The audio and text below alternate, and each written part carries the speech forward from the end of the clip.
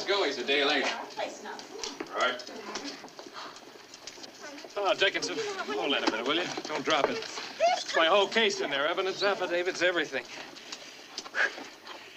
Oh, I tried dressing on the front seat of the Gallop. How do I look? That's how you look. Turn her around. I expected you yesterday. I know. Any luck at the Jorgensen ranch? No, not yet. Hightower, take the rest of this gear to adjutant's quarters, will you? Yes, sir. How much time we got? None. Come on. Oh, my button's buttoned. Yes. So, officers' wives.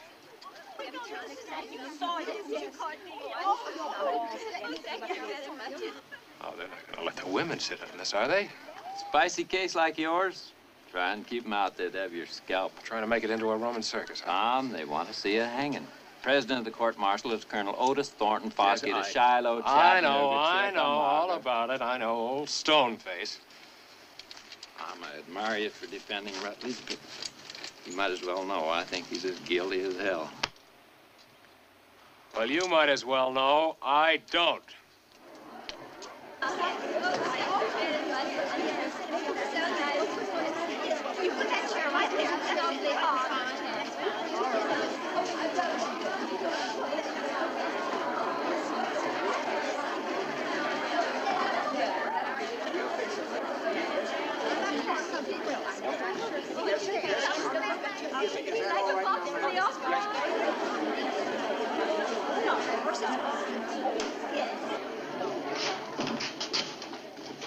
Mary Beecher here. Not too friendly. I'm not calling her as a friend. I'm calling her as a witness. Good luck, Tom.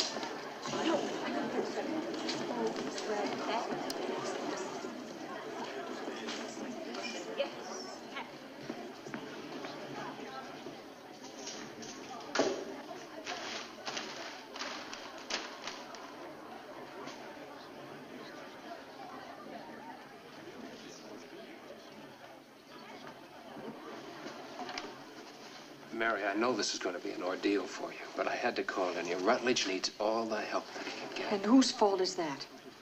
What is done is done. We're in the hands of the court now, and whatever you feel about me But you're personally... defending him. You of all men. Well, if you had some knowledge of the facts... Hey, halt!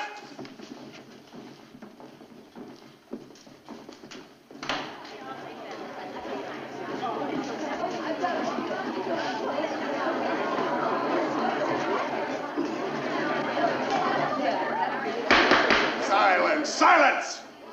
Quiet! You civilians, get those hats off. Put out those cigars. Sergeant, see that they do, and if they don't, throw them out. Yes, sir.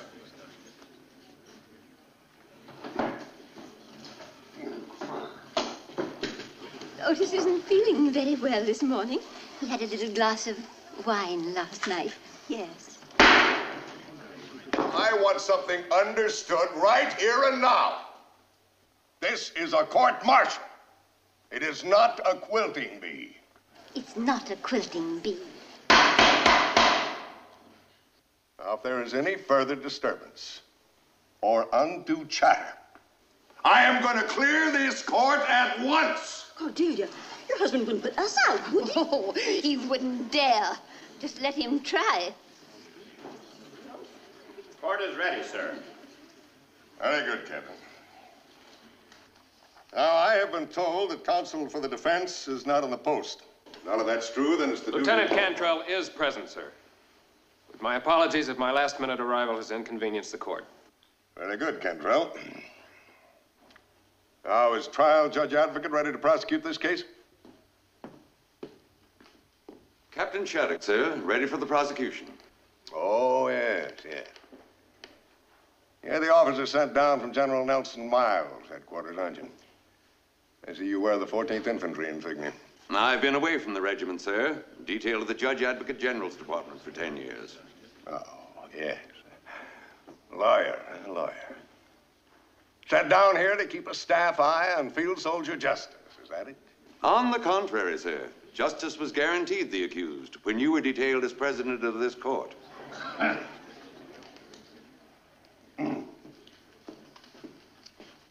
Yeah, counsel being ready and present.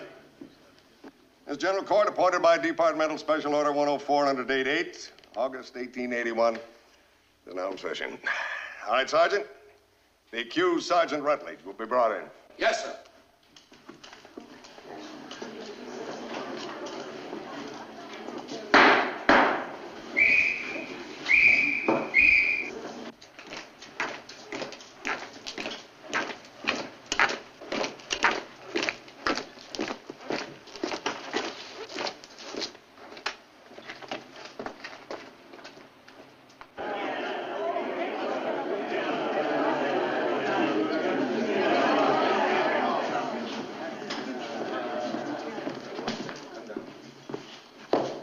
First Sergeant Braxton Rutledge, C Troop, 9th United States Cavalry.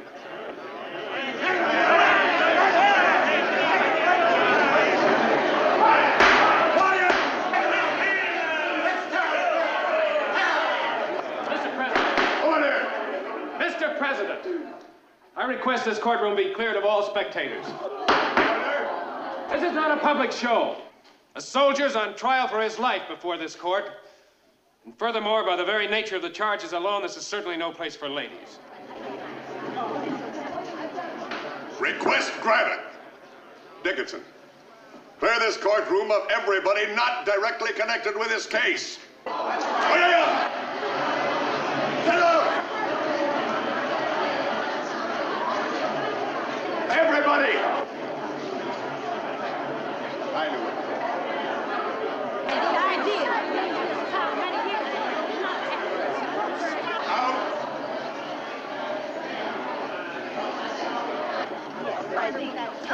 Otis, tell this person you don't mean me.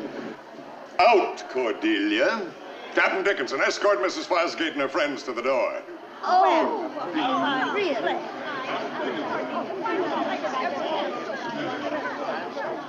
This is the most absurd thing I've ever heard in my life. Otis Fosgate, wait till I get you home and really tell you what I think. Yes.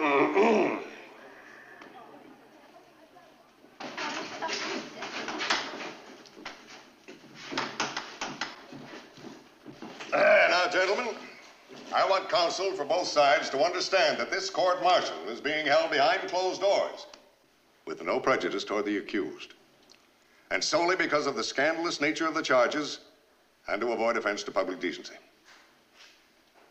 Mulqueen, read the charge sheet. Sir, since the court acknowledges the unspeakable nature of the charges, I would like to suggest that out of deference to the young lady whose presence is necessary as a witness, that the court omit reading of the charges and specifications in detail and simply cite the accused as charged with violation of the 92nd Article of War on both counts. Defense counsel, any objections? As long as the court is aware of Captain Shattuck's sly attempt to create prejudice, no objections. The accused stands charged with violation of the 92nd Article of War on both counts. Sergeant Rutledge, how do you plead? Guilty or not guilty? Not guilty to both charges, sir. Not guilty. Lieutenant Cantrell, is this prisoner's plea made on advice of counsel? Yes, sir. Not guilty on both charges and not guilty on all specifications, sir. Proceed. All right, Captain Shattuck, call your first witness.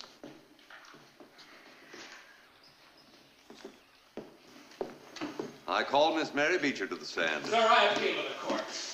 Captain Shattuck knows very well Miss Beecher is here as witness for the defense. Sir, I know of no rule which says prosecution may not call a defense witness so long as it does not later impeach her testimony. Miss Beecher, please.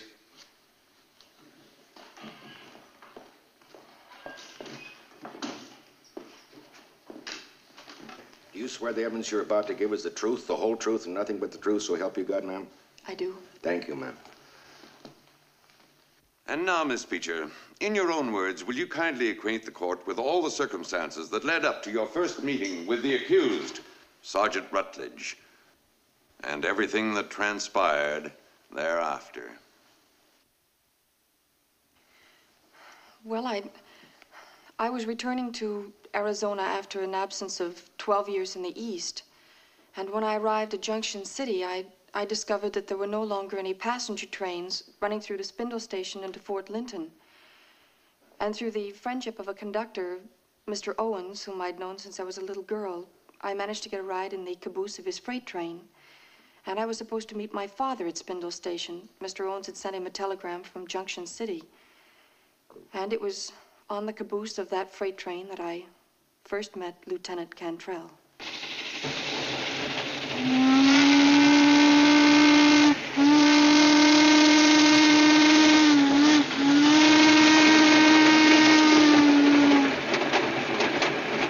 Los caballos están secos. Laredo, los caballos están secos. Necesitan agua. He says the horses need water. You hear that, Owens? You think I'm deaf? Deaf and dumb? You've been screaming for water louder than them remounts since we left Junction City. How long before we get to Spindle Station, Mr. Owens? Well, the way I got it figured, with the sand on the tracks and the wind against us, I'd say half hour to outside. About midnight. You hear that, Miss Beecher? Half hour, you get off at Spindle, and I'll go on to Fort Linton. You sound surprised, Lieutenant Cantrell. What I've been trying to say is that you're a very attractive young and rather mysterious lady. And I'm a lonely bachelor in a lonely land. Now, there's nothing mysterious about me. I'm just coming home after 12 years. But somehow it doesn't seem like coming home at all. I've forgotten what a lonely land Arizona Territory really is. Why did your father send you back east, Mary? Was it school or what? No, it was a promise he made to my mother just before she died. I hated going. I loved Arizona then. And now I just don't know. Don't you worry, Mary. I sent you their father that telegram from Junction City like you told me, and he'll be at Spindle Station to meet you. And mighty glad to see you, too. Why, sure he will. Now, you know, Arizona's changed considerably since Geronimo was taken. We haven't had any Apache trouble in, I don't know, 2 or 3 years. Spindle Station coming up. Oh, you and your dad-blamed horses, Laredo. You're running powerful late already. If he had his way, Mary, he'd have me throw you off the train without stopping. If you're in such a all-fired hurry, fetch out her other bag.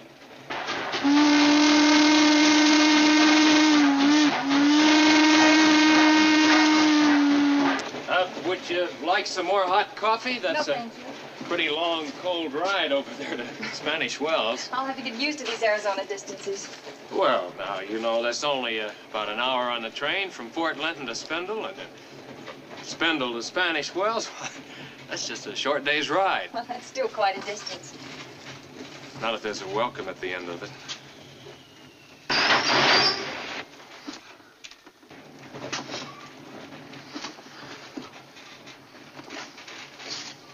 My name's Tom. Goodbye, Tom. There'll be a welcome for you. Bye, man.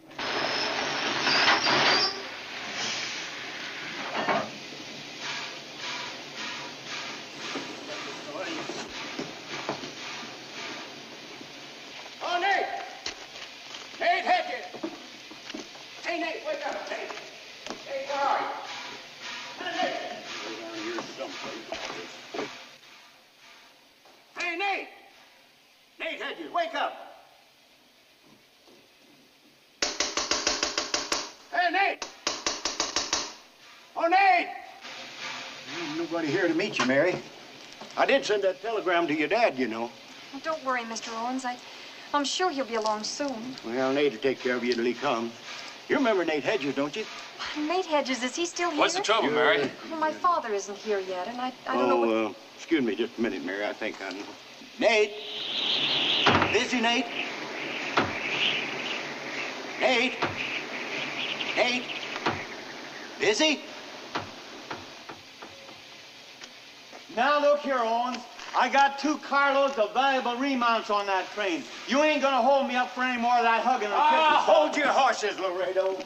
That's just what I ain't gonna do. Hey!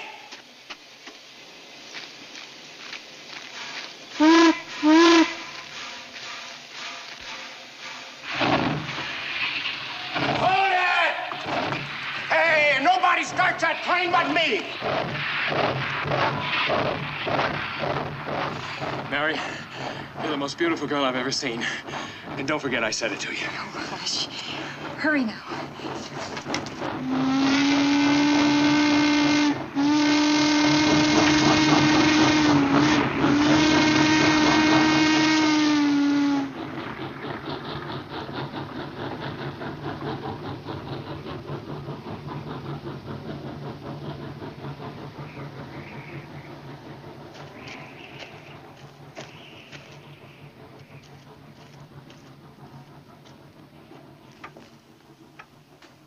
Mr. Hedges?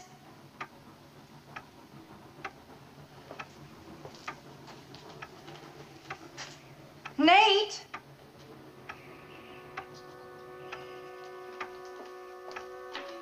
Nate?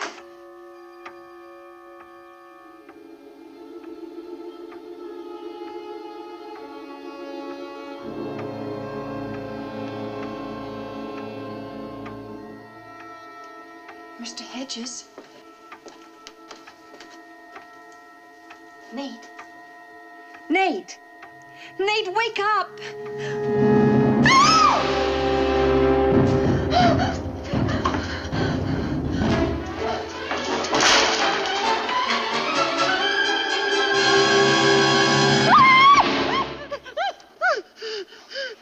Don't scream, miss. Don't scream.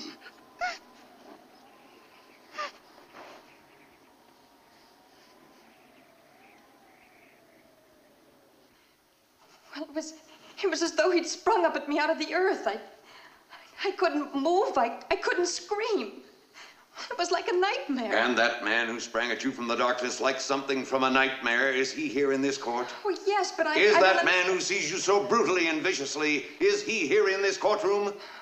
Well, yes, he's sitting right there. Is it that man there, that colored soldier? I object. I withdraw the word colored. I refer to the accused, Sergeant Rutledge. Is he the man who sees you so viciously, Miss Beecher? Yes, but what I'm trying to tell you... That is all, Miss Beecher. Your witness, Lieutenant Cantrell.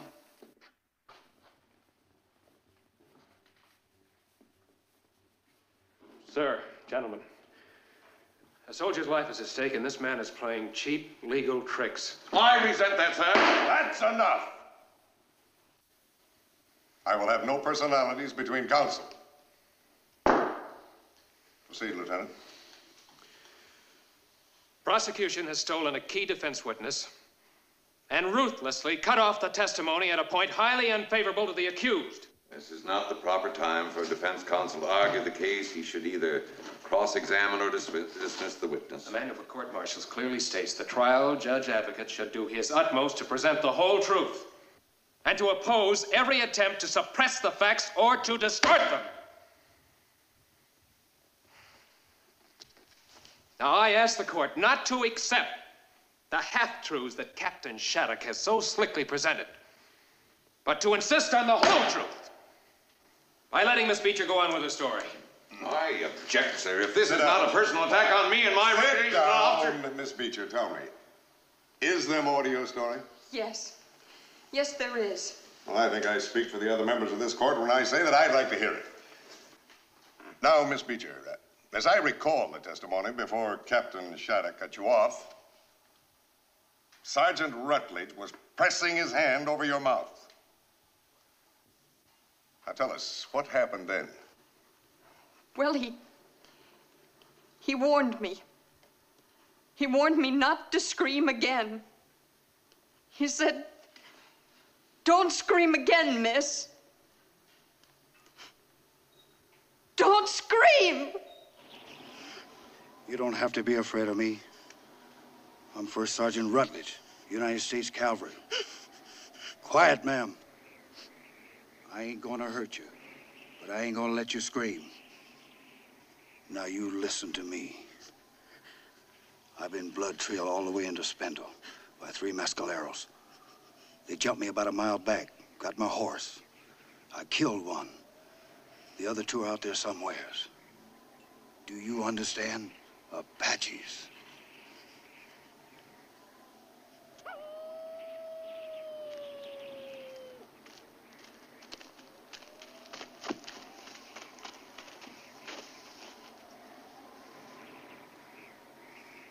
Now tell me, what did you find in there? He's dead. The old man, the station master? Yes. I just put my hand on his shoulder and he fell to the floor. I was moving around awful fast. One could have circled ahead of me, maybe. Oh, you mean while I was in there and Apache... Stop it! It's where they are now. How did he fall? Loose or how? He was all limp and... Less than 1 hour dead in this weather? I don't know. Oh, my father! My father's coming here to meet me. If the Apaches are out there, they'll kill him. It ain't your father now. It's you and me. You're a Western woman. You can use a gun. Yes, but... They'll have no mercy on you, lady. They'll have no mercy.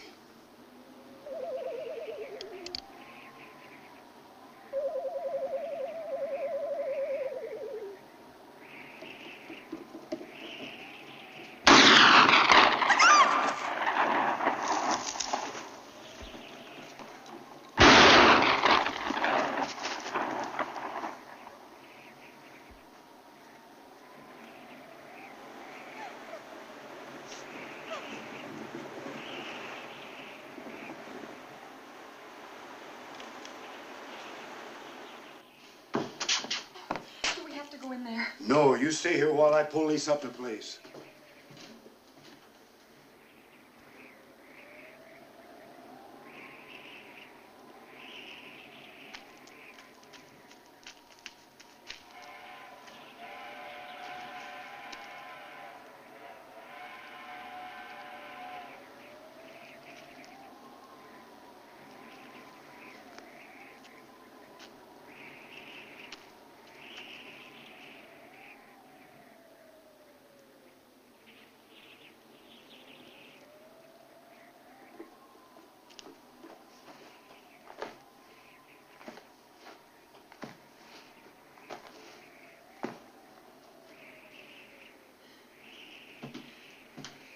What were you doing out there?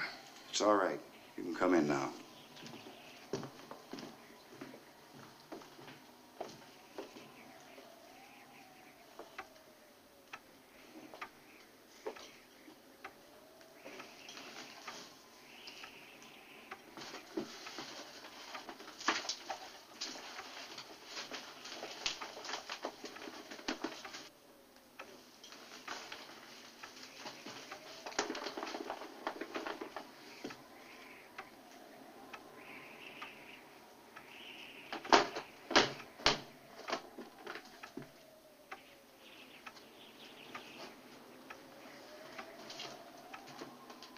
I took him outside. The best I could do. Are you all right? Yes. Your father got word you were coming? Yes. The conductor telegraphed him from Junction City. Name Beecher? Spanish Well Ranch? You mean he didn't get it? Let me see. Maybe a file copy. A line rider could have taken it on out to the ranch. Dad isn't here. When you had the lamp out back, you were reading sign. What is it? Apaches. The ones that jumped us. They didn't kill the old man. You mean it wasn't Apaches? It was Apaches, but an earlier party. The signs out back showed 30 or 40 unshot ponies. There must have been an awful big breakout at San Rosario Reservation. Our ranch is on San Rosario Road. It's a good thing your father didn't get the message. No time to be caught out on the roads, miss. However, you and I got to get some rest and food. I'll see if I can rustle us up some. No, let me do it. No, you stay. I'm sorry, miss. I've been a first sergeant too long. What I meant to say is rest easy here till I come back.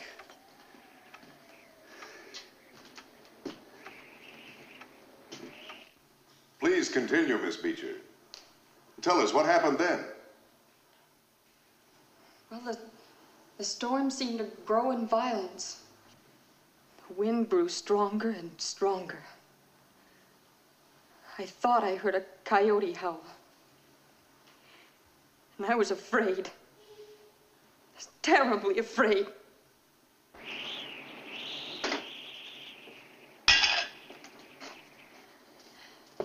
I'm Mary Beecher. What did you say your name is? Rutledge. Braxton Rutledge. First Sergeant, 9th Cavalry. I didn't know they had any color. I mean, are you from Fort Linton? The 9th Cavalry relieved the white garrison a few years back. Then you must know Lieutenant Cantrell. Yes, I know him.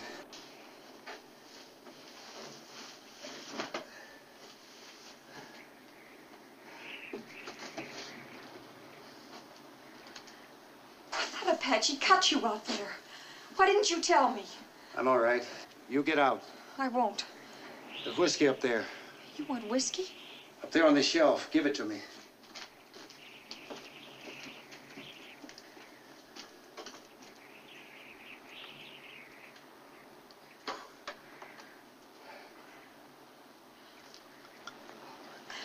That isn't a knife cut.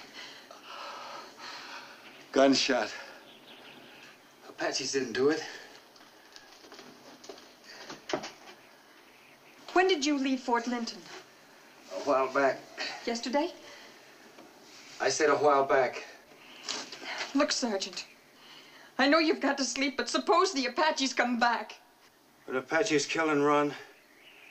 Chances are they don't come back. I'll get you something to eat. Please don't go to sleep. It'll be hot in a minute. You take yours in there in the next room. I'll dish my own up. You stay where you are. I'll get yours. Anyone come. You ain't gonna be in here with me. What are you talking about? I'm talking about you. A white woman. White women only spell trouble for any of us. That's nonsense. We're just two people trying to stay alive. Lady, you don't know how hard I'm trying to stay alive. Sergeant, the telegraph. Do you know how to work the telegraph key? No use. The wire's cut.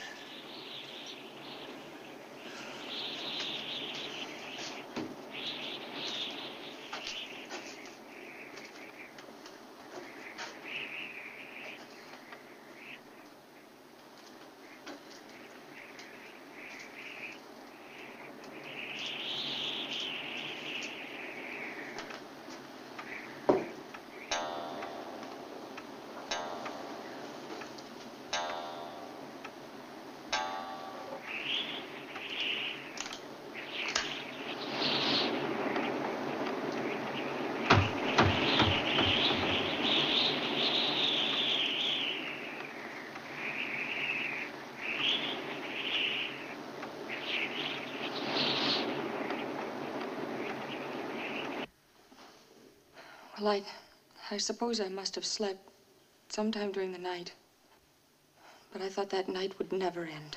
But at any time that night, did Sergeant Rutledge threaten or molest you in any way? Certainly not. He never stirred from his cot. So that what Captain Shattuck tried to picture to the court as a brutal and vicious attack upon you by Sergeant Rutledge was in reality nothing more than an effort to prevent you from betraying your presence to those two Apache. Sergeant Rutledge saved my life. Thank you. Any further questions, Captain Shattuck? No questions, sir. You may step down, Miss Beecher. Oh, and I trust we haven't unduly distressed you. All right, gentlemen. And we've had just about enough of this legal jockeying. Now, let's put first things first and clearly establish the facts and the nature of the crimes with which the accused has been charged. Call your next witness, Captain Shattuck. I call Mrs. Colonel Fosgate. What? What did you say? You mean you're calling my wife as a witness? Yes, sir. Well, if you knew you were going to have her on that stand, what did you let me call pull out of Mrs. here Colonel for in the first Fosgate. place? I wouldn't have... Well, all right, Sergeant, all right. Mulqueen, the water. I said the water. That footslogger knew all the time he was going to have her up there. Never be able to get her.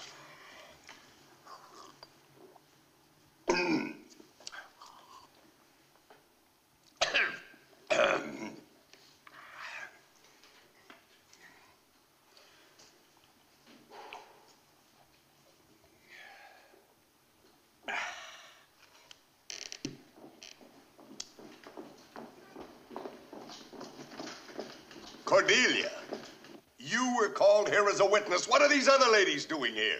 Otis Fosgate, I would not come here without a chaperone, with all these men. My goodness, my mother. All right, all right. All right, ladies, sit down, and be quiet. Cordelia, take the chair. The chair? Yes, ma'am. Yes, ma'am. What chair? This chair here, ma'am. Oh? Yes, ma'am. Chair, ma'am. Oh, yes, thank you. Yes, ma'am.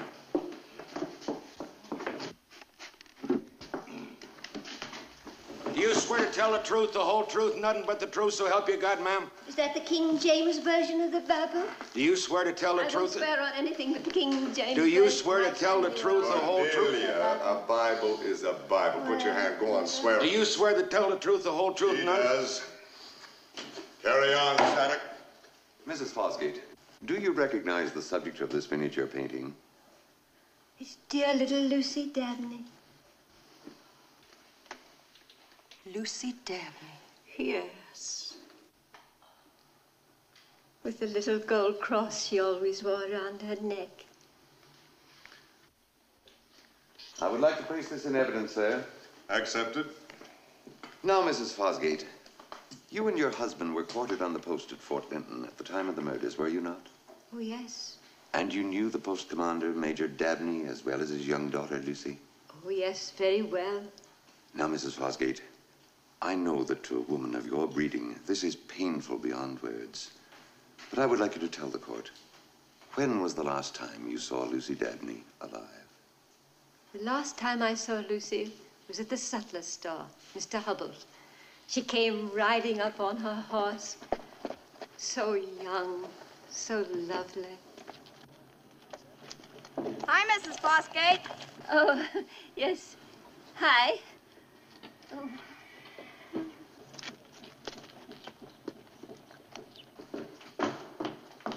Oh, Mrs. Hackett. Darling. Lucy Dabney, riding astride. When will your father realize that you're a grown-up young lady? Yes. Papa says as long as I say my prayers and behave myself with the young lieutenants, he doesn't care if I ride like Lady Godiva. You're a very beautiful young girl, considering you've grown up without your poor dear mother. A very nice one. Well, thank you, Mrs. Fosgate. Hi, Mr. Hubble.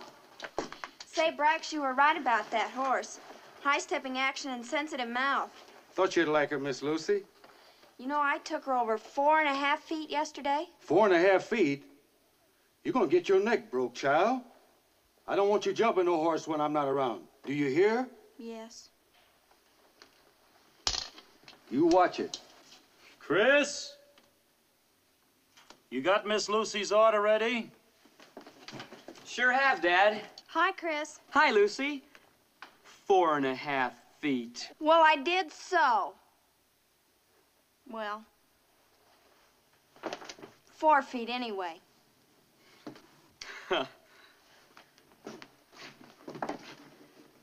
Thank you, Mr. Hubble. My dear, is it wise to be so friendly with... Brax? Brax Rutledge? Yes. Well, I've known him ever since I was so high. I know, but...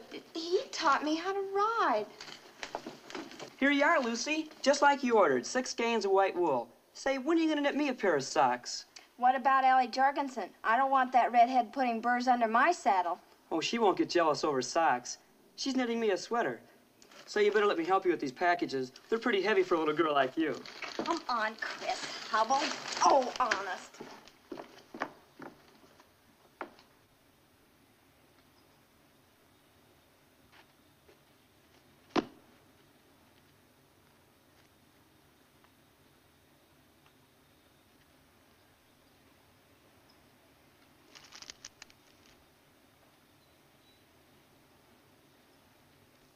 That was the last time I saw Lucy Dabney alive. Now tell me, Mrs. Fosgate. Tell me in your own words. When was the last time you saw Sergeant Rutledge? You mean? Yes. Well, I was in my bedroom writing a letter to my daughter Barbara at Fort Walla Walla, Washington. She's married to Lieutenant Pritchard, you know, of the Pritchards of Pritchardsville. Yes. And she's expecting again. Oh, well, Otis and I couldn't be more on edge if it was us. would it? Please, Cordelia, what about Rutledge? Rutledge? Rutledge who? The accused. Sergeant Rutledge. You said you saw him again that evening. What about it? You were in your room Yes, writing. I was in my room writing, and I heard 2 shots. Bang, bang. So I rushed quickly to the window, and I saw him. That gentleman there.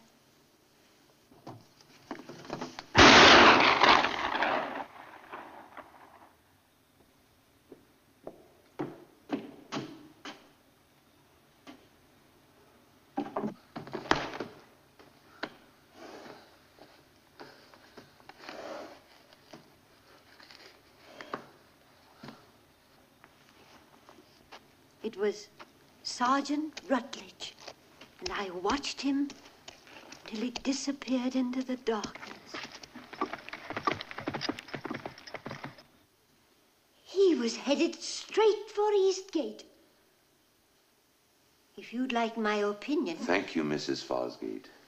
Your witness, Lieutenant Cantrell. Defense does not challenge Mrs. Fosgate's testimony, sir. There will be no questions. Mr. President, if defense counsel accepts Mrs. Fosgate's testimony as fact, must we go on? Cantrell, why don't you plead your man guilty and throw him on the mercy of the court? That's your privilege, Cantrell. Care to exercise it? I do not, sir. Get on with it, Cantrell. That's all, Cordelia. Goodbye. One more question from Mrs. Fosgate on redirect. Haddock. Captain Haddock. I knew Captain Haddock. He was the veterinary and took care of all the... My name is Shattuck, ma'am. Shattuck? Now, Mrs. Fosgate, please tell us, when was the exact time you saw Sergeant Rutledge ride past your window? It was exactly 8 o'clock. Oh, nonsense, Cordelia. You haven't known what time it was since the day we were married. It was exactly 8 o'clock, because the clock was striking 8. The little china clock with the painted flowers that you stole while your men were burning Atlanta. Thank you, Mrs. Fosgate. You've been an excellent witness. Shattuck! Haddock! Haddock! Captain Haddock! Captain Fish! Fish! Little fish! Fish! Captain Fish! You were wonderful. Thank you, Captain Fish.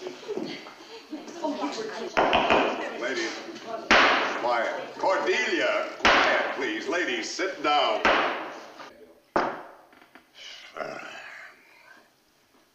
Go ahead, Shattuck, go ahead.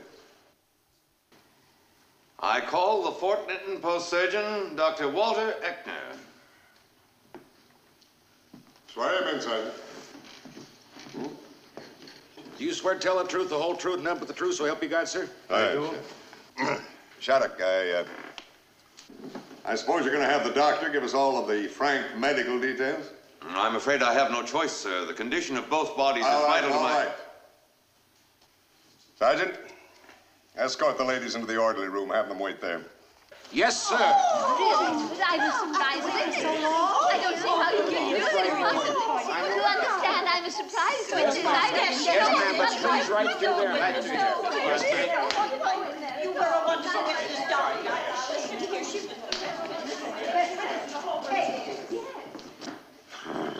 Water.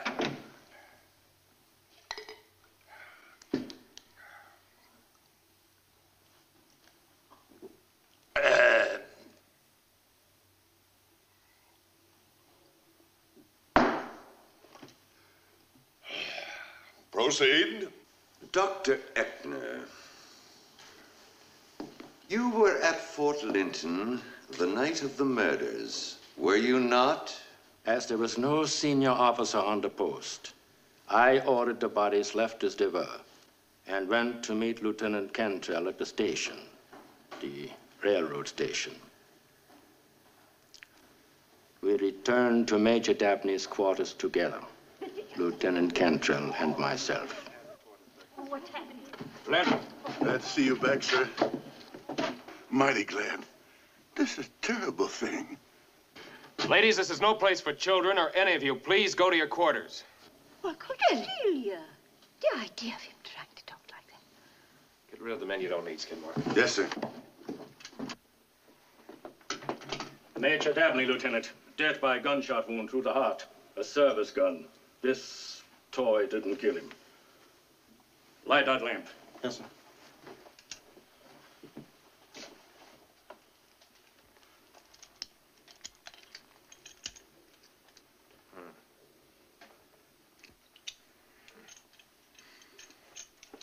Been fired twice.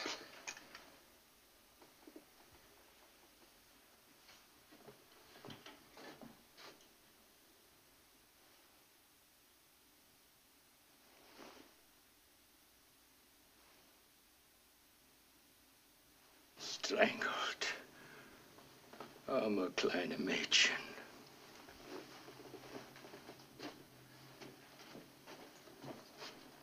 Beaten. Violated. And then strangled. Filthy. I suppose the Major surprised him while he was still... Yeah. The Major shoots and wounds him. You can see the blood here. Then he kills the Major and runs. You see the blood drops from here to the door. Why should he stop to cover the body with a serape so carefully? Oh, a twisted mind, maybe. Who knows? Mad. There is an odd mark also here on the throat. Not from strangulation. More like a cut, but not a cut. You hand me that picture, Doctor.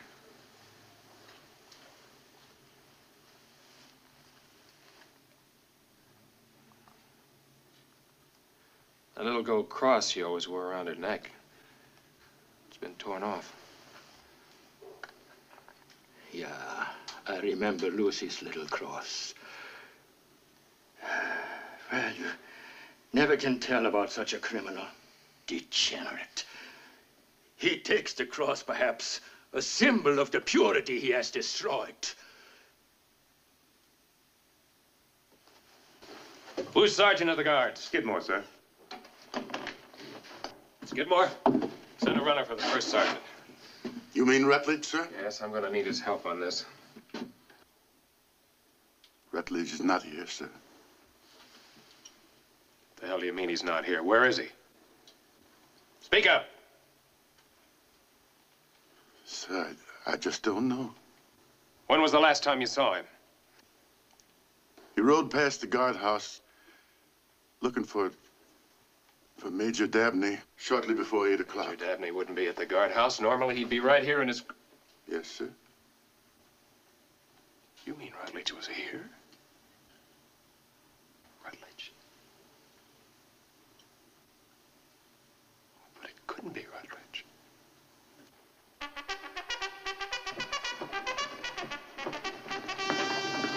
Assembly at this hour? What's the idea, Skidmore? That's why Rutledge was looking for Major Dabney, sir. Apache raiding party loose. 3 ranches burned out. Officer of the guard must be forming a patrol, sir. Apaches? Trouble come double, sir. I had both bodies removed to the post hospital. And autopsy confirmed my spot findings. Major Dabney, shot through the heart. His daughter Lucy, ravaged and strangled. The work of a degenerate. The work of a degenerate, indeed. Your witness, Mr. Cantrell. Oh, no questions. What? Why, it's stupid. Well, of course. Wait a minute, Doctor. Wait a minute. Stay right where you are. Tom, that is the second witness against the accused that you have failed to cross-examine. Now, Tom, as defense counsel, it is your duty to see that... As defense counsel, sir, I'm only trying to establish the truth. Well, naturally, And we I all are. believe That's that what we're... both Dr. Eckner and Mrs. Fosgate have told the truth. Tom, that is entirely beside the point. The But thing if is... you disagree, I'll be very happy to recall Mrs. Fosgate and... Step down, Doctor. All right, Shannon, call your next witness. Come on, let's not delay here.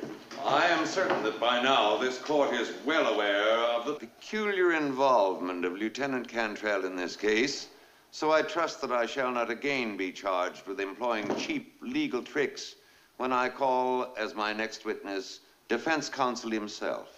Lieutenant Cantrell. Well, have you any objections, Cantrell? No, certainly not, sir. All right, get up there. Take the stand. Sergeant, swear him in.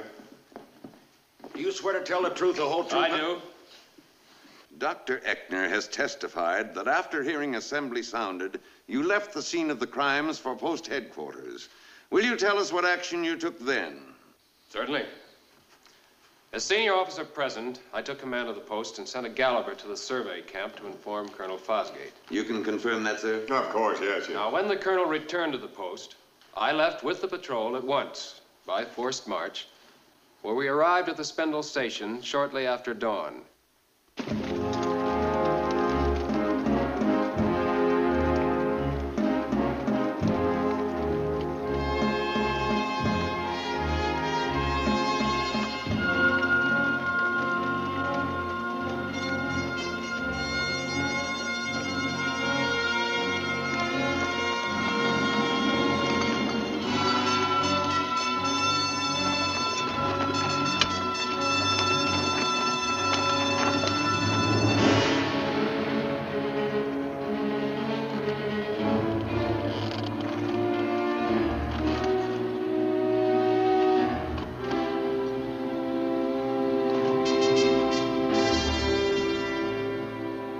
Take 2 men and cover the rear.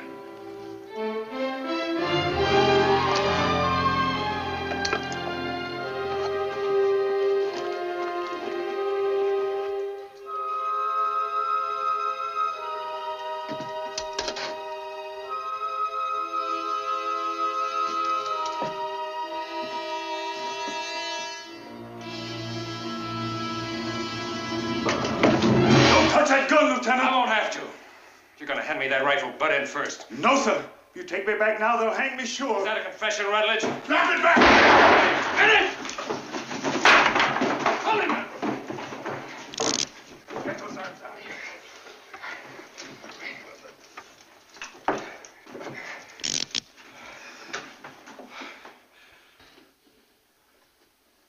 Skidmore! Why did you shoot me? You had the chance. We may yet. All right, Skidmore, search him. And I mean hat, boots, socks, and bring me every single thing you find on him. Do what you can to fix up that wound. Are you all right?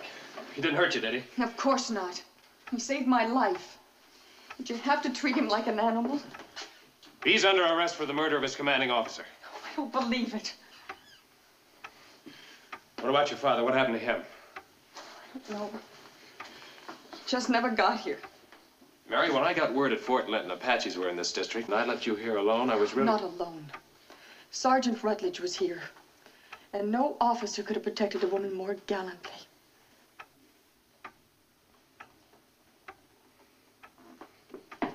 Skidmore, bring in the prisoner. Here's everything we found on Rutledge, sir. Right there. See what this is. I, Colonel Thurston Tillman of Rutledge Hall, Prince Edward County, do on this 12th day of April, 1861. Manumit and entirely set free and forever quit claim the body and services of the slave boy called Braxton Rutledge. What did you expect to find, Lieutenant? I didn't find it. All right, Rutledge, what happened here last night? Why don't you ask the lady? I'm asking you. Can't you see he's hurt and worn out? Why don't you let him sit down? Thank you, ma'am. I can stand. Sit down there, Sergeant. Brat, you heard the lieutenant. Sit down. Your wound is open again. Let me see it. No, leave me be, miss. I will not. Yes, you will, and if you don't mind, I'm going to ask you to wait outside. All right, let's have a look at the wound. Raise up your arm. Give us a picture of what happened last night. How many hostiles were there? Give it to us, Brax. We never figured to find you here. There were 30 or 40 unshod ponies here last night before the train came in. The signs out back show. They killed the station master. 30 or 40, that really was a big breakout. But this wasn't Apaches, not 2 small caliber bullet wounds. Did you do it, Rutledge? I refuse to answer, sir. Respectfully. Tie him up. Skidmore, Trump. We're gonna track these hostiles down and drive them back to the reservation. I'll move in here so you can see the map. 3 ranches have been reported burned out. There's Jorgensen's here, over here's Williards, and here's Edward Hates. Now, the Apaches appear to be moving due west. So we're going to go north by west fast and cut them off before they can reach the young lady's home right here at Spanish Wells. The young lady goes with us. Now, get the terrain clear in your mind.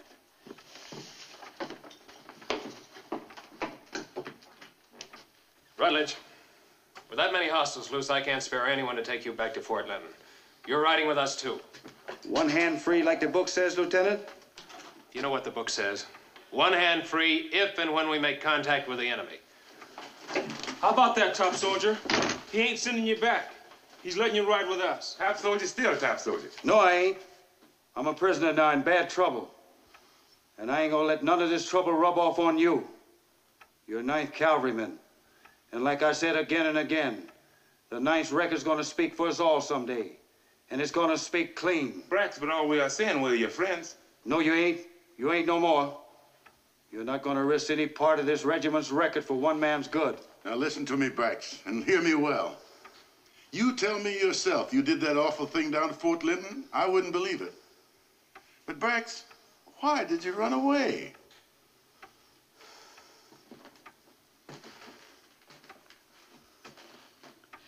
Because I walked into something none of us can fight.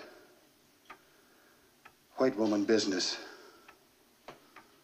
Now you heard the Lieutenant, Skidmore. You get that terrain fixed in your head, because the way he talks, you're gonna need it. And don't nobody call me top soldier no more. And that's an order.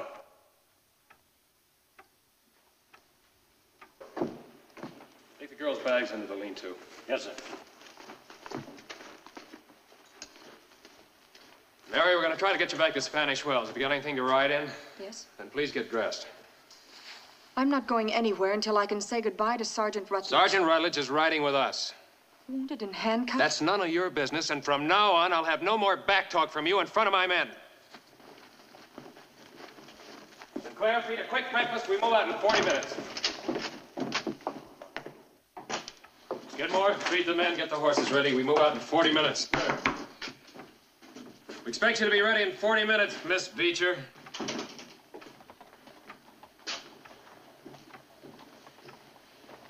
Sit down, Brax.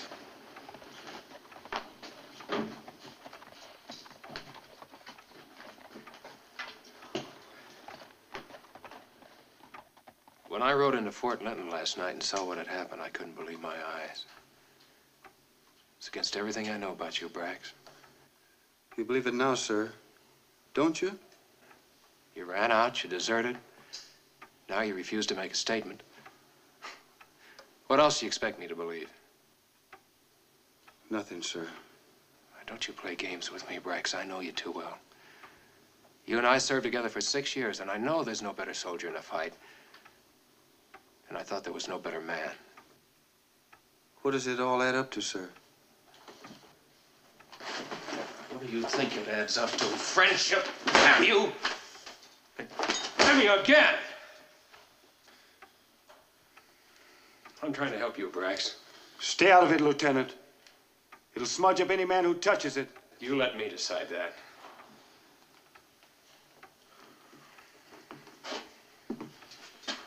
What about those rib wounds? Did Dabney fire at you first? You can't make self-defense out of it.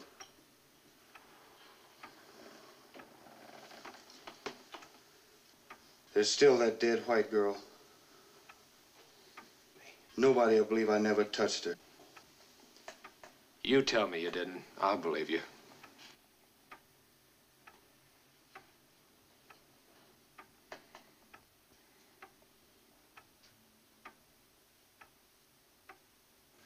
Would you repeat that, Lieutenant? I said to Rutledge, you tell me you didn't, I'll believe you. You said that after what you'd seen with your own eyes there at Fort Linton? I did. But you were the arresting officer, weren't you? Yes, I was. And you had your man in irons for murder. I did. Well, what did Rutledge say when you offered to believe him? He said, maybe you believe me, sir. But not any court-martial. Go on with your testimony from where you told the prisoner you'd believe him. Well, after that, we watered and fed the troop and started out north by west in an attempt to cut the Apaches off before we reached Miss Beecher's home at Spanish Wells.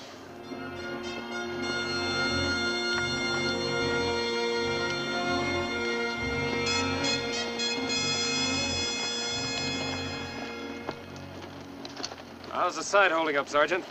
You know what they say about us, sir. We heal fast. You give me your words you won't try to make an escape, I'll take those irons off you. I can't do that, sir.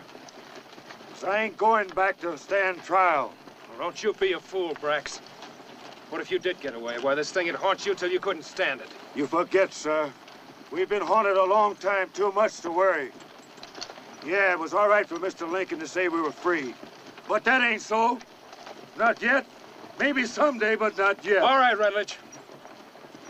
But you make one move to get away, and I'm gonna kill you. Yes, sir. But that's just what you'll have to do.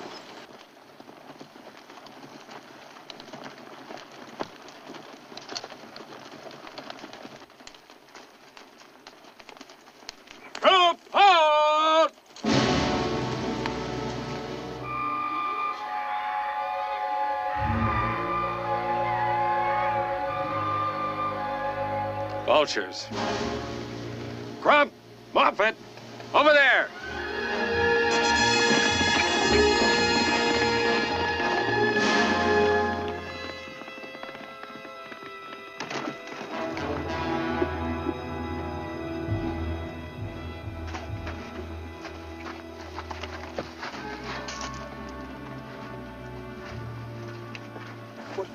What is that, Moffat?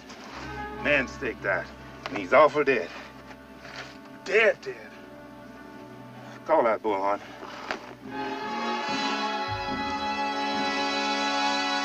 Dead man, staked out.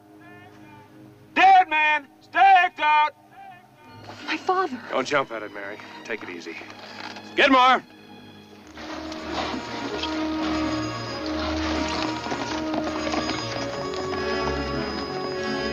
There's the rock, sir.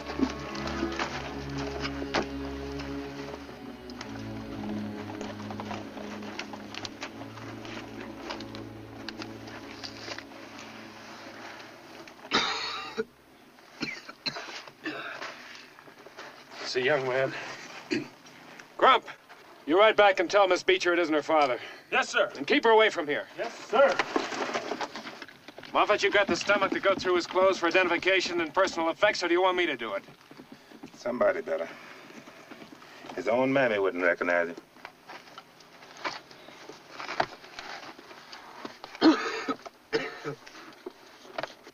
What's going on, Corporal?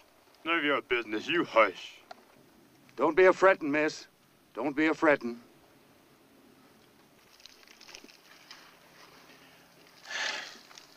Stripped clean. Boots, gun belt, hat even. Nothing left but torn shirt and pants. And this tobacco sack. Well, who is he? Does anybody know? I know him, sir. He was wearing the same Kansas City shirt last night when I was on guard duty. That's Chris Hubble, the sutler's son. Chris Hubble? Yes, sir. What's he doing way out here? That's a horse-killing ride. I heard he'd been sparking the Jorgensen girl, sir. Maybe when he got news of the Apache raid on her father's ranch. Moffat, let me look at that. Here.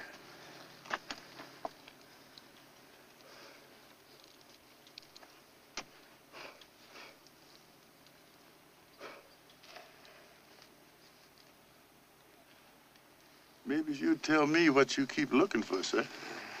Sergeant, I didn't find what I was looking for this time either. All right, Skidmore, 10 minutes for burial. I know the ground's hard, but get him under as far as you can. Yes, sir.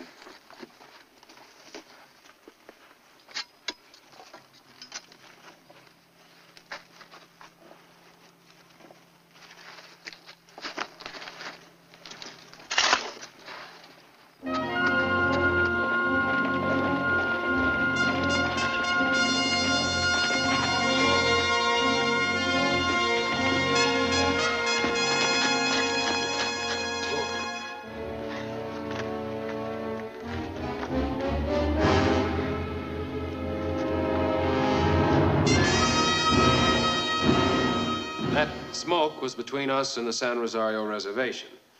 Now, if this was a sport uprising designed to blood the young braves who had never known war, the chances are they would go on back to the reservation on their own.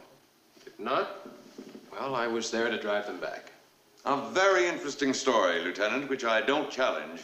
But I would like to call the court's attention to one all-important factor in this testimony, and that is Lieutenant Cantrell's personal interest in the accused.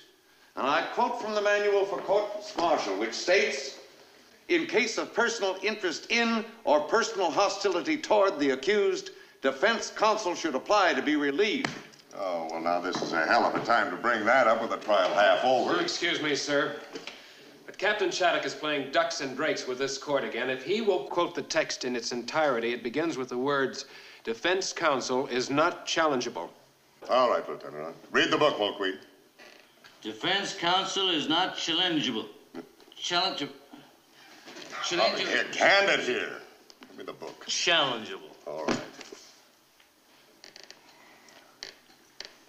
Challengeable.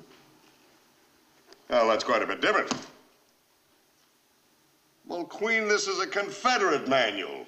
Read the flyleaf, Colonel. I can read right here. It says... Read the flyleaf, Colonel. This manual is adopted with no changes from the manual of the United States Army. Where'd you get that thing? If it please the court, I stole it in Atlanta the night your men burnt the place, including the convent. My spec, sir. Want it? No. Well, Cantrell, do you wish to withdraw? I do not, sir. All right, Shattuck, carry on. Warren. Never mind. That will be all, Lieutenant. I call as my next witness Sergeant Matthew Skidmore.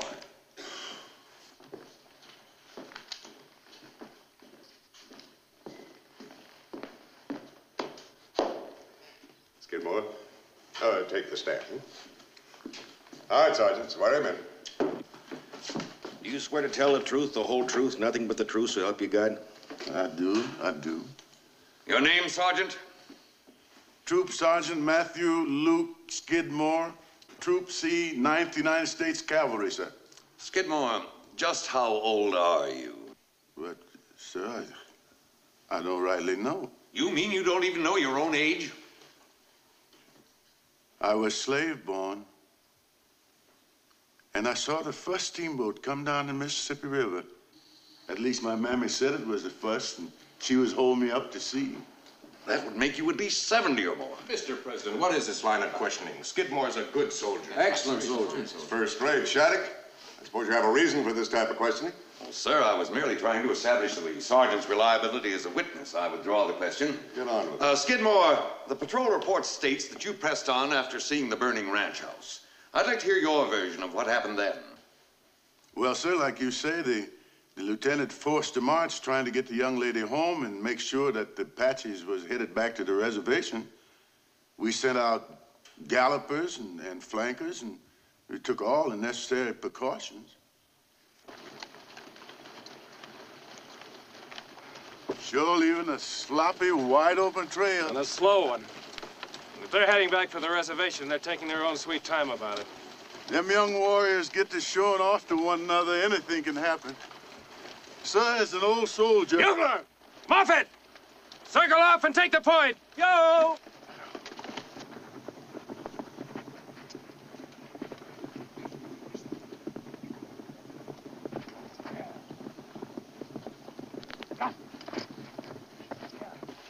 Keep your eyes open, Skidmore. Yes, sir. Rutledge! Sir!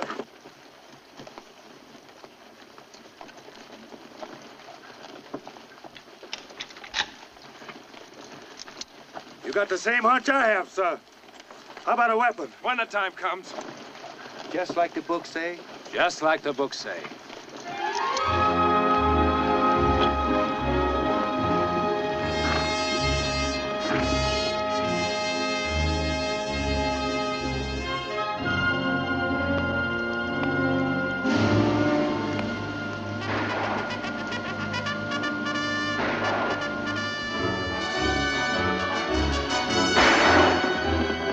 Section! Right on the line! Abandon this ground! skirmishes!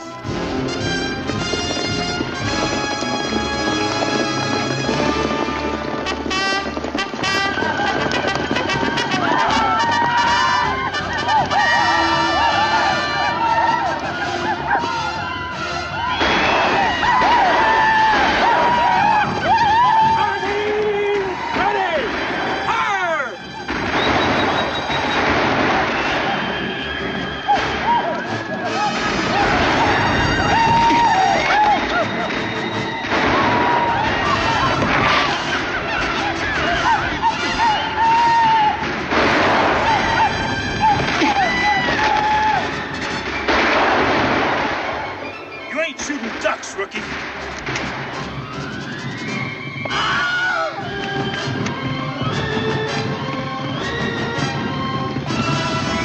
Come on, Muffet!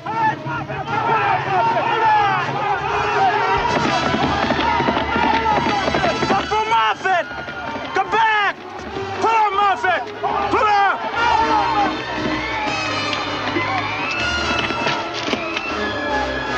Muffet! Horse running away, sir. Muffet! Muffet!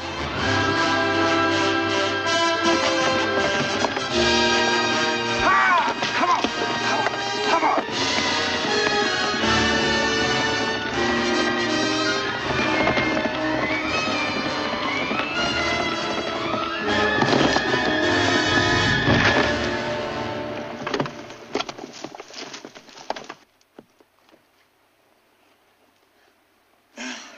Canteen, Rex. No canteen. Can't give you no water, Moffat, not with that wound. Then just let me be. Stop that talk. I got to get you back up to the section. No good, Sergeant. Hold on to me and let me down easy. Brats! Brats! I'm here, Moffat. I'm right here, Moffat. My 3 little girls. What's going to happen to them, Brax? Someday, Moffat, they're going to be awful proud of you. Someday. You always talking about someday. Like it's going to be a promised land here on earth. Brax! We are fools to fight the white man's war. It ain't the white man's war. We're fighting to make us proud. Someday your little girls. Moffat, do you hear me? Moffat!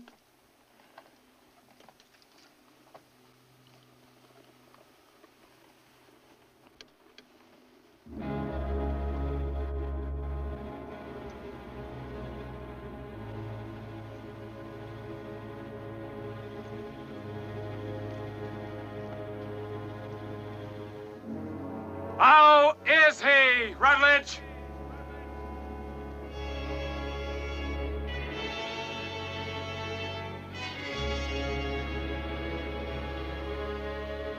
Muffet dead, sir.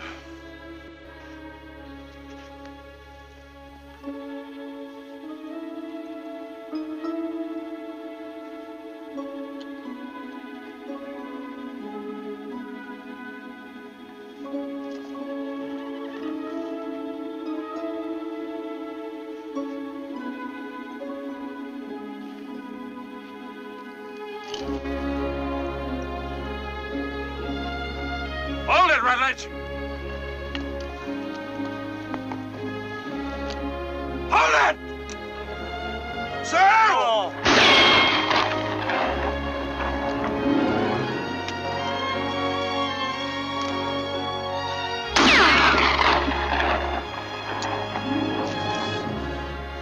Well, that closes our book, Miss Beecher.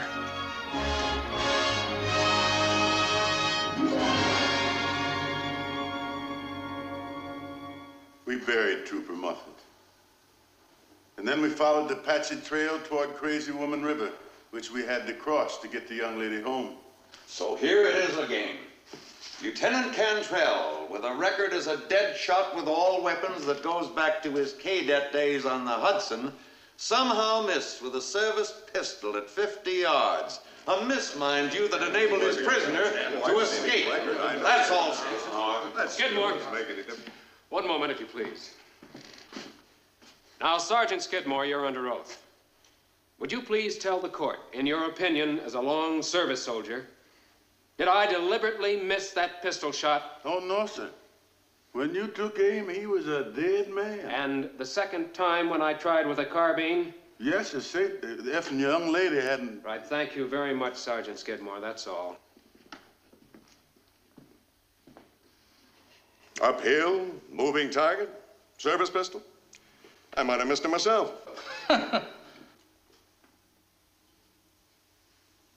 Get on with it, Shattuck. I'm sure this court is aware that no one can tell us the rest of the story except the accused himself.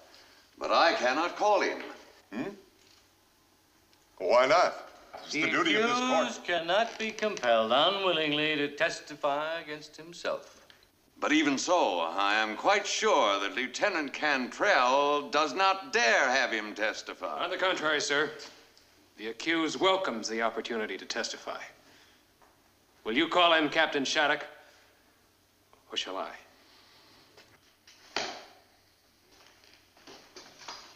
First Sergeant Braxton Rutledge, 9th United States Cavalry.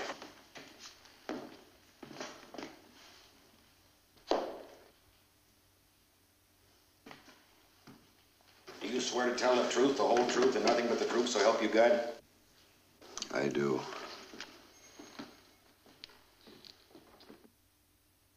I'd like you to pick it up from where Sergeant Skidmore left it, where you had so miraculously escaped Lieutenant Cantrell's shots at you.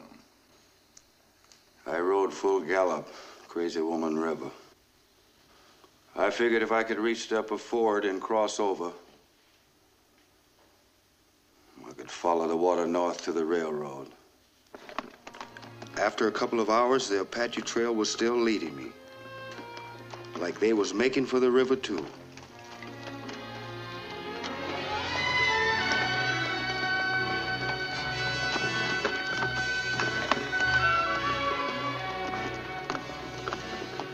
And then I came down over the top of the riverbank, and there they were, crossing the river fast, like they was really going someplace.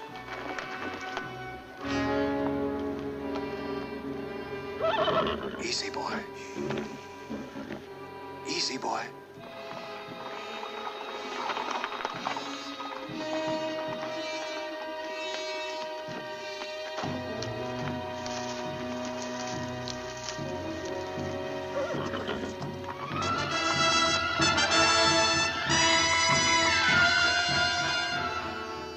All that land across the river was part of Mr. Sam Beach's ranch, Spanish Wells.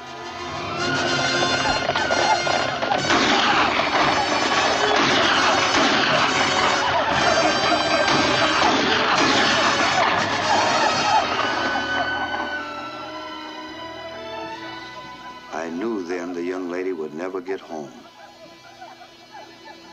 Not ever.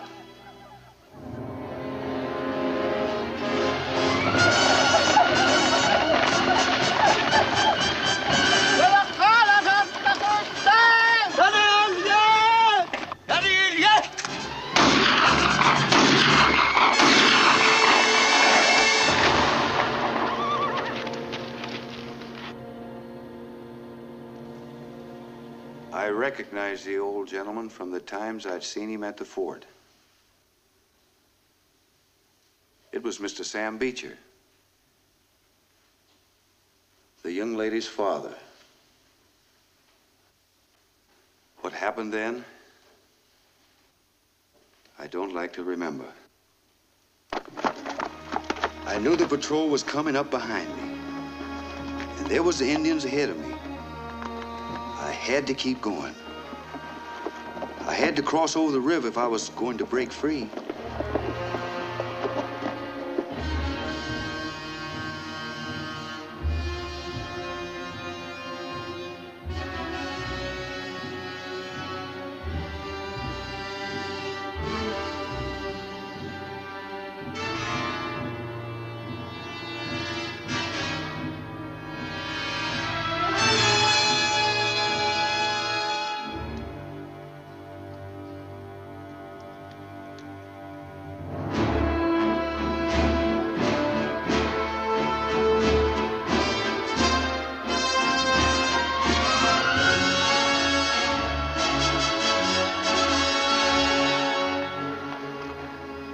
tried to tell myself what happened to the 9th Cavalry weren't no concern of mine.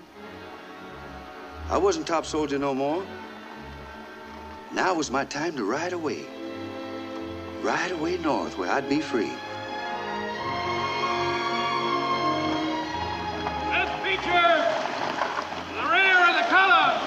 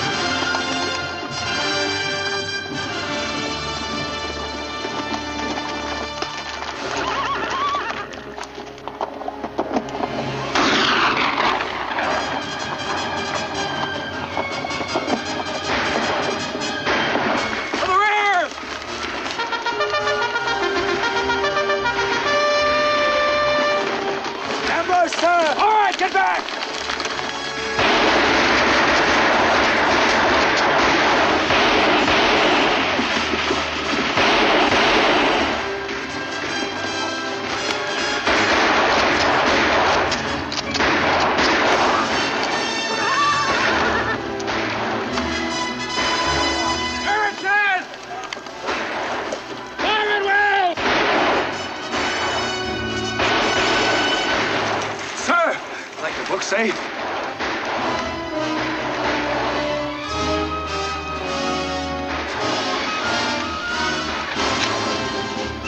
Top soldier back! Yay! Stop that yelling and start shooting. Squeeze them triggers.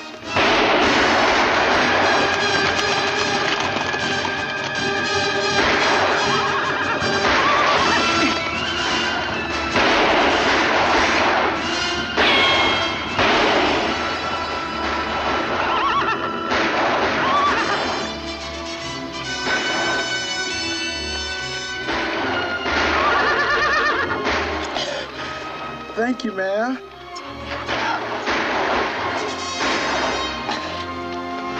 Easy, rookie. Easy now, rookie. Easy, rookie.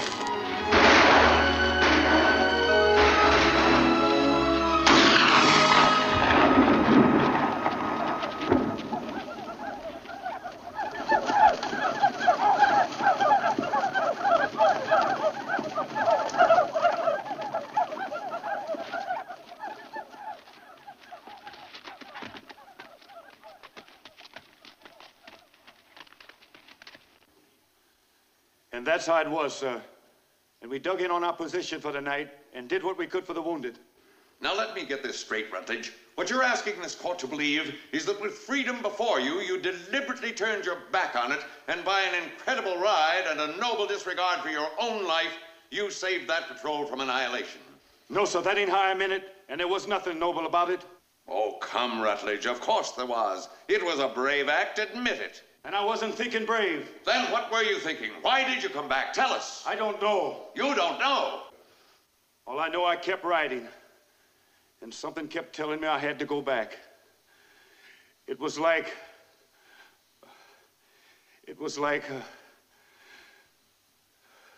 I just ain't got the words to say it. Then I'll say it for you.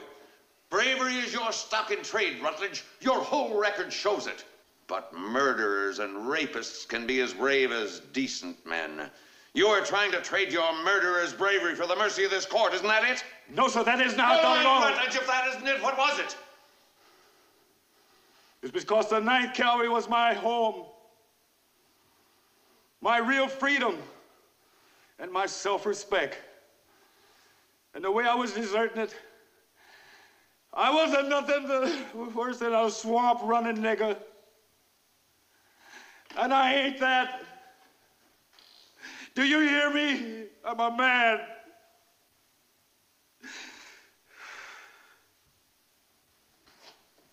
This goading of the witness is beyond belief. Shattuck, in the name of common decency. Decency? Stop acting like a child, Cantrell. I'm not trying for a hanging verdict merely to whitewash this mess. This man killed your commanding officer, admits it. He's as guilty as hell, and you know it. Prosecution rests.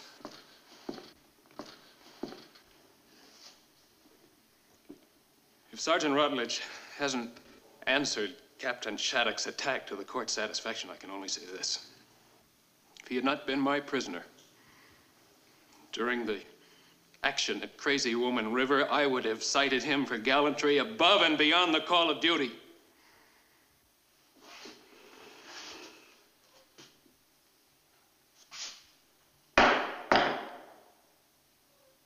Before the defense opens its argument, this court will take a brief recess. Sergeant, open those doors. Air this place out a little. Yes, sir. Excellent statement that Rutledge made. It shows a fine, loyal feeling for his regiment. Poor devil. Pity, good soldier. I served with him myself. I hate hangings. Bad for troop morale. Now, we'll have no more talk about hanging. Incidentally, I'm glad that none of you gentlemen have mentioned the color of the man's skin. Very well put, Mr. President. Jacks are better. Size of the pot, $5. Thanks, Captain. I see your 5 and raise your 20. All right. I pass. Cards. Your 3 cards. Cards, Small Queen.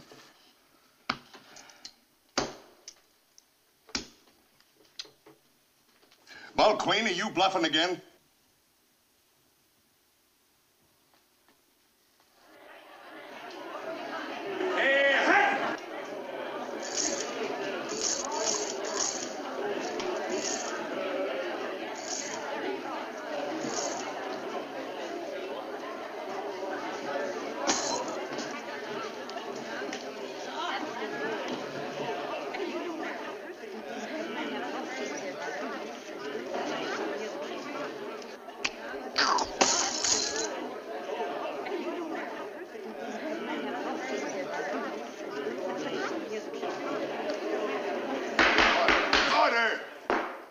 Back there. Get those hats off. Put out those butts. All right, Cantrell, proceed.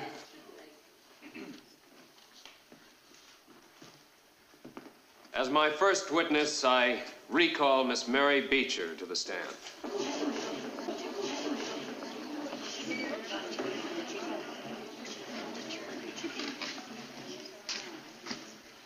Mary, I called you back to the stand because I want you to tell the truth. Now, tell exactly what happened that night at Crazy Woman. I intend to tell the truth, no matter what you ask me. Now, Miss Beecher, would you please tell the court what happened after the attack in the river and we had dug in for the night? Well, it had turned bitterly cold. And we did all we could for the wounded to make them comfortable. And it was then that you took me aside and told me how Sergeant Rutledge had seen my father die.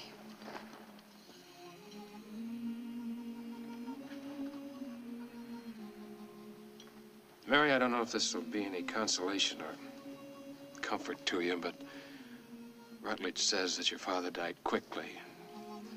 Nothing like that hobo boy. You know, it's strange, Tom. I can't even remember my father's face. All I can remember is just the touch of his hand on my cheek. Such a rough hand. But oh, so gentle.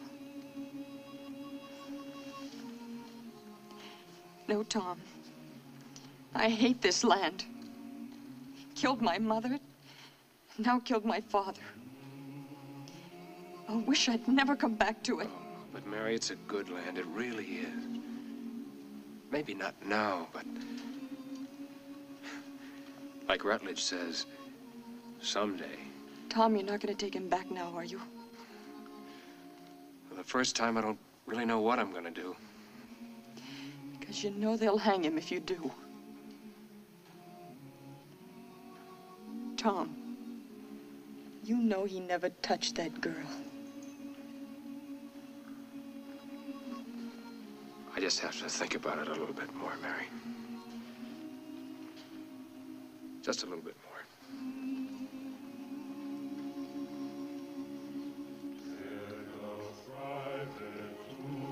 Sergeant.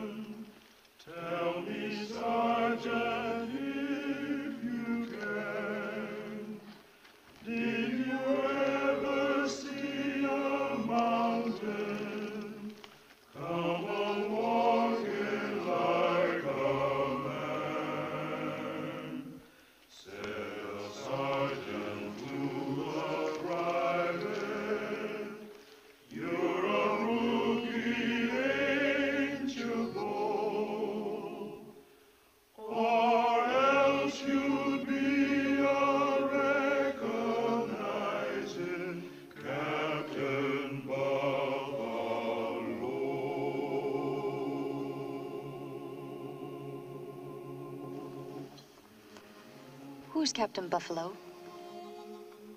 Oh, he's, well, when the Plains Indians first saw the troopers of the 9th Cavalry, it was in the dead of winter, and they were all wearing buffalo coats to keep them warm. They had buffalo caps on. They looked like buffaloes. So, consequently, the Indians started calling them buffalo soldiers, and Captain Buffalo is, well, he's the ideal soldier, you know. Giant size, kind of a Paul Bunyan. I guess they're laying it on a little thick now for Rutledge. Try to give him confidence and cheer him up. A wonderful way to do it.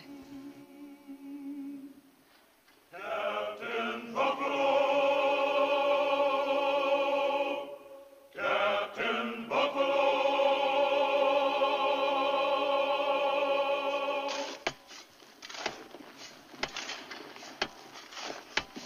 Too bad we couldn't take all our way back for a real military funeral. He sure earned his 50 cents a day yesterday. Top soldier, you want to read burial service for Otway? No, sir. We're gonna do it upright for him, Crump. We're gonna wait for the lieutenant to read the words over him.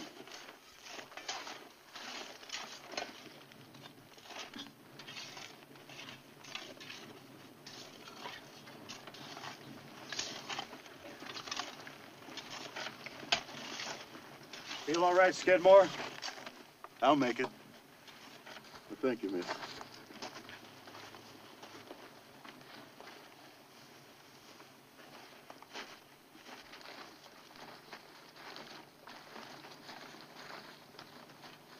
Lieutenant will never put those arms back on you now, top soldier. That's the truth, Brax. Like I told you when he took them off. He ain't never going to put them back on you again. Yeah. It's more like they recommend the top soldier for the Congressional Medal of Honor. Ain't that so? That's right. That's right. He's right, top soldier. General Nelson Handsome Miles himself will come down and pin it on you. General Miles, that's small fry. The president himself's gonna call Brack back to Washington, just so he can shake his hand.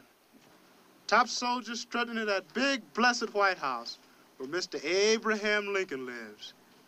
Brax, don't you count on going free. The lieutenant's the strong man for duty. He's got to take you back. No, Sergeant Skidmore. He'll never take him back now. Soldier can never think by his heart, ma'am. You got to think by the book. It's against both my oath and my duty to say this to you. Brax, you got to go. And you better go now. Lieutenant coming back!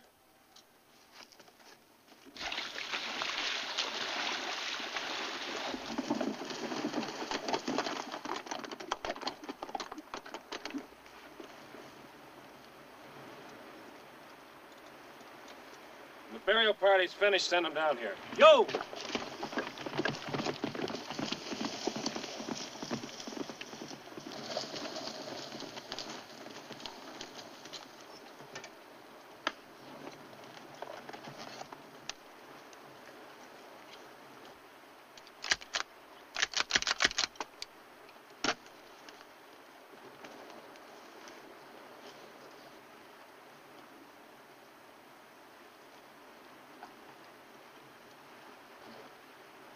Barry Beecher! Will you come down here, please? Crump! LeClaire!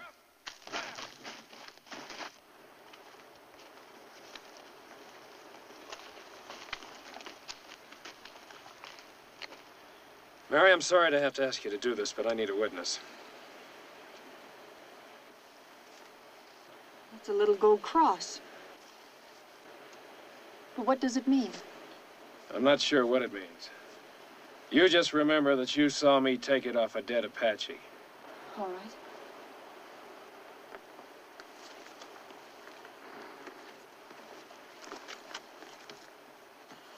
Bring that jacket with you, too.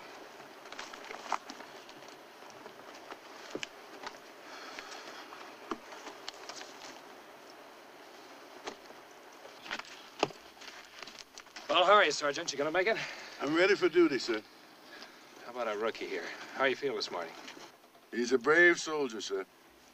I was brave, but I was awful scared too, sir. Well, you're a good man. In another 9 or 10 years, you're gonna make corporal.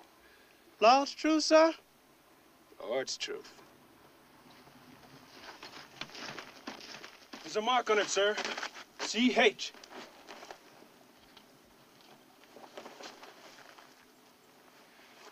All right, Crump. You're acting platoon sergeant. Yes, sir. We move out for Fort Linton in 20 minutes.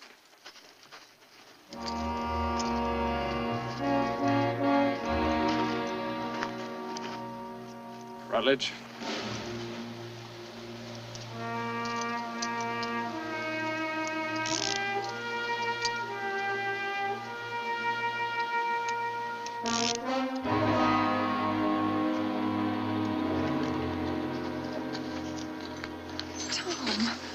You said last night.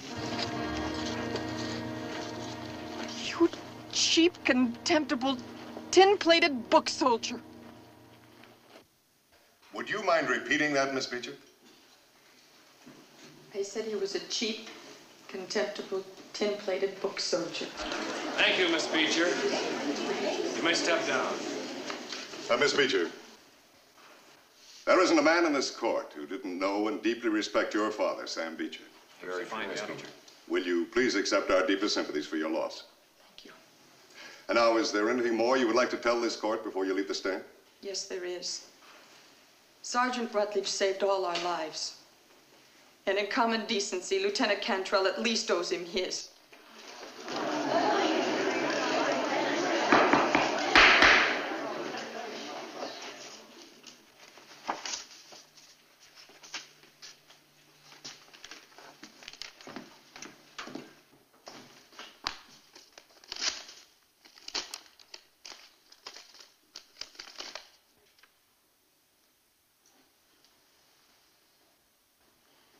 Miss Mary Beecher has identified this cross with its broken chain as the one I took from the dead Apache's headband.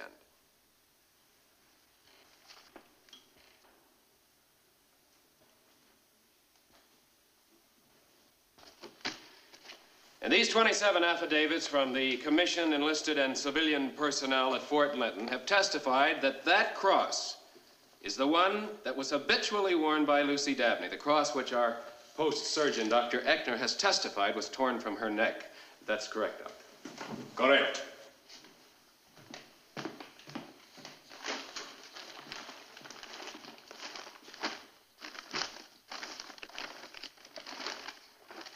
Miss Beecher has also identified this blood-stained hunting jacket. Now, I'd like to call the court's attention to the initials that have been burned into the jacket on the inside.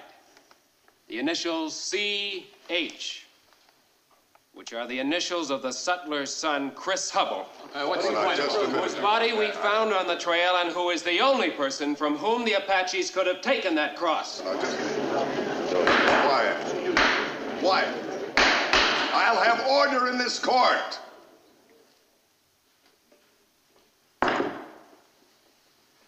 Lieutenant, if you've rested your case, proceed with the summation. Ready with summation, sir.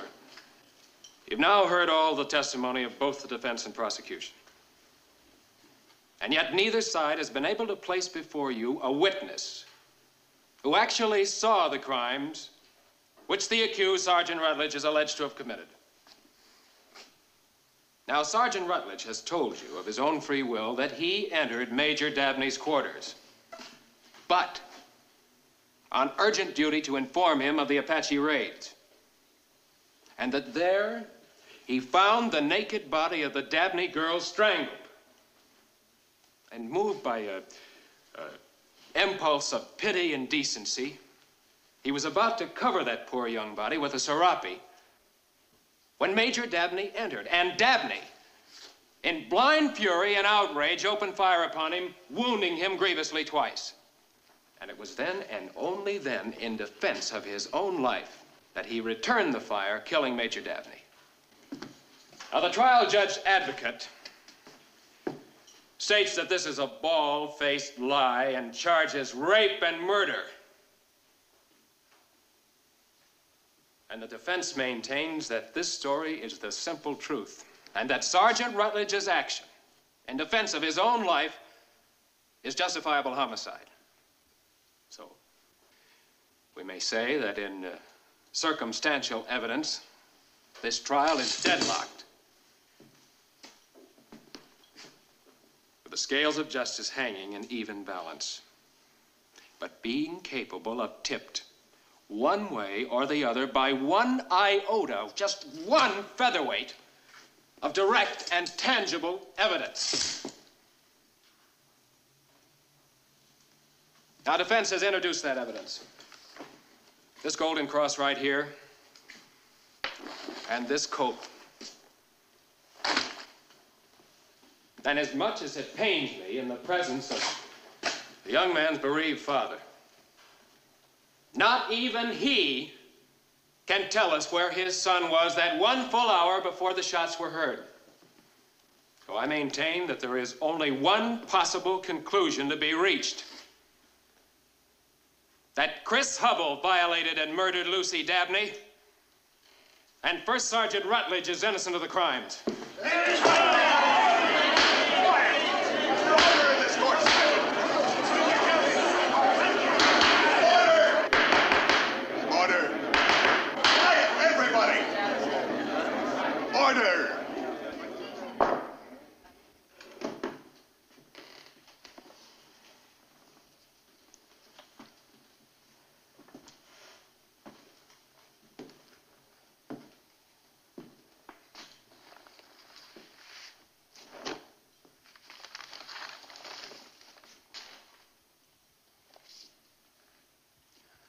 I must deplore, as I'm sure this court does, defense counsel's cruel and clumsy attempt to shift the burden of guilt to the dead son of this heartbroken man, Mr. Hubble.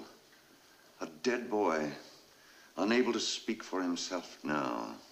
And to attempt to shift it, mark you, by the cheap theatrical device of this trinket. He claims proof that the Dabney girl wore this cross around her neck. All he has actually shown is that she wore a cross. Most of the women of the Southwest are God-fearing women.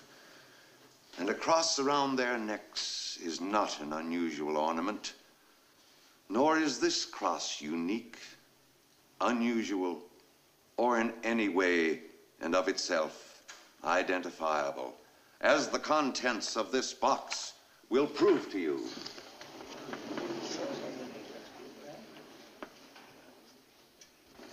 I defy defense counsel to mix this, the original cross, with these others, and then tell this court which is which. I object. Objection is not an order. Captain Shattuck is merely meeting argument with argument. Lieutenant, could you identify this cross if I mixed it with all these others? You know I couldn't, sir. He's even broken the chain on. No, I couldn't. Proceed, Captain Shattuck. As for this coat, despite Mrs. Fosgate's testimony that she saw it at the sutler's store, it's a fairly common garment in this district. And as for the initial CH, the Apaches might have taken it from any of those looted, burned-out ranches. It might have belonged to Charlie Haight, or to the foreman at Willard's, Clay Hagethorn. So much for Lieutenant Cantrell's tangible, direct evidence. I have just 2 more points to make, and then I shall be done. First, at no time in these proceedings has defense counsel been able to convincingly explain the most damning fact of all. If Rutledge was not guilty, why did he run? Point number 2 is a delicate one. A shadowy thing that in a way has hung over this court from the very start. But I would like to call the court's attention to the fact that it was not I who tried to shift the guilt to a dead white boy to save this man. It was not I who stooped to use the symbol of the cross to pin the hateful charge of rape on a dead white boy to save this man. And finally, it was not I who tried to write the word murderer on the gravestone of that innocent white boy to salvage the life and freedom of this Negro. If the color of a man's skin is to be introduced as evidence or even argument by this court, then I say it's this court that stands on trial and not that soldier. Mr. Cantrell, this court has been very patient with you, knowing of your long service with Sergeant Rutledge. But I will not tolerate an attack upon this court's integrity. And may I also point out to the court that in violation of all the rules and procedures, defense counsel is interrupting my argument. You may not. Now, the one overriding rule of this court-martial, or of any court-martial, is to seek out truth and administer justice, and that is exactly what we're going to do. Take your places.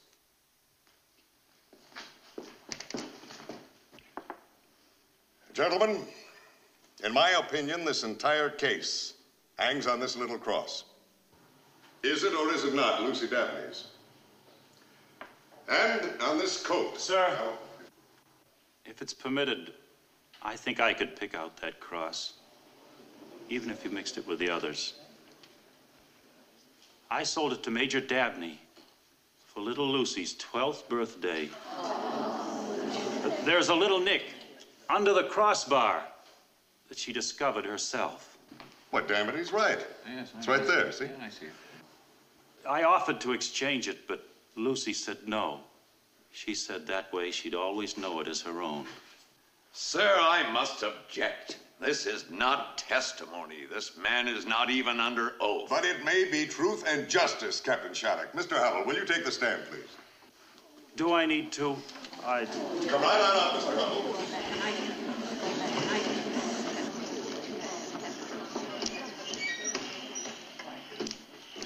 It's all right, Mr. Hubble. Sit down, please. Sergeant, swear in the subject. Do you swear to tell the truth, the whole truth, nothing but the truth, so help you God? I do.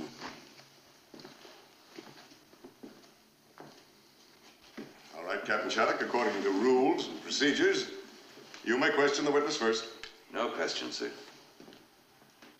Lieutenant Cantrell, your witness.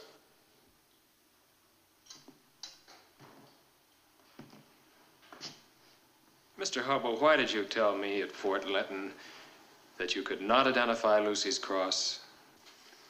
It was too soon. Chris was my son. My only son.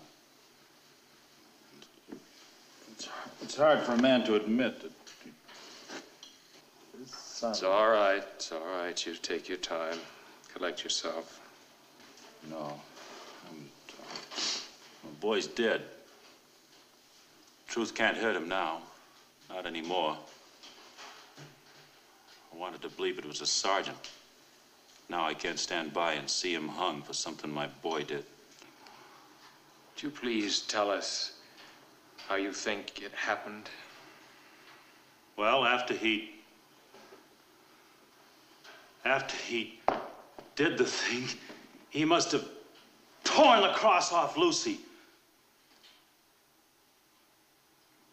But why? Why would he do that? Go on, Mr. Hubble. Well, like I told you at Fort Linton, I was upstairs when he ran into the house. He shouted up something about the Apache raids. When I came down, he was gone. And the coat was gone, too? The coat? Yes, the hunting jacket. It was gone, too? Yes, it was. Mr. Hubble, it was when Colonel Fosgate was about to call attention to the coat that you offered to identify the cross. What is your first name? They call you Chan, don't they? That's right, shot for Chandler. Chandler Hubble. C.H.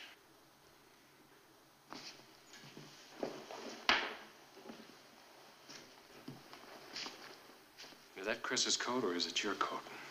You know, Chris was not a big man. Why don't you stand up? Let's try the coat on, Mr. No, I never said it wasn't my coat. Chris just grabbed the first thing. Yes, he grabbed the first thing. And whatever was in the pockets, and that cross was in the pocket because you put it there. It's not so. Oh, you had the same opportunity as Chris. You knew Lucy was going to be alone, didn't you? No. Yes, you did. You knew Lucy was going to be alone, and now, to save your own neck, you're trying to pin the shame of it on Chris, your own dead son. Why? Because you knew Lucy was alone, and Lucy trusted you as everybody trusted you. You went there and strangled and killed her. Why? No! I had to. I had to. Get well. Don't you understand? The way she walked, the way her body moved, she drove me crazy. I had to have her. I had to. I had to. Oh! Oh, no, I had to. God help me! God help me! Oh, place that man under restraint. Doctor. Why, Mr. Hubble.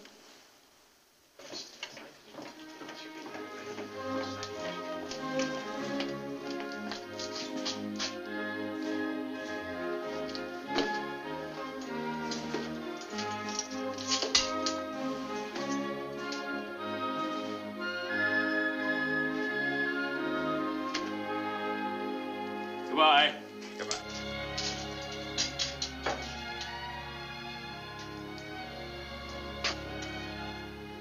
Well, go ahead. Say it. Mary, you're the most beautiful girl I've ever seen.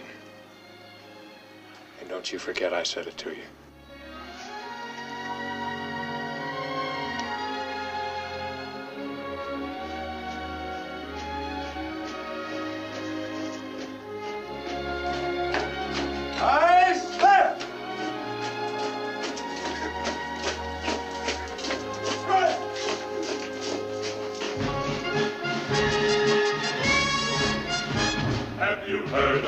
A soldier in the U.S. Cavalry who is built like Lookout Mountain, taller than a redwood tree. With his iron fist he'll drop an ox with just one mighty blow.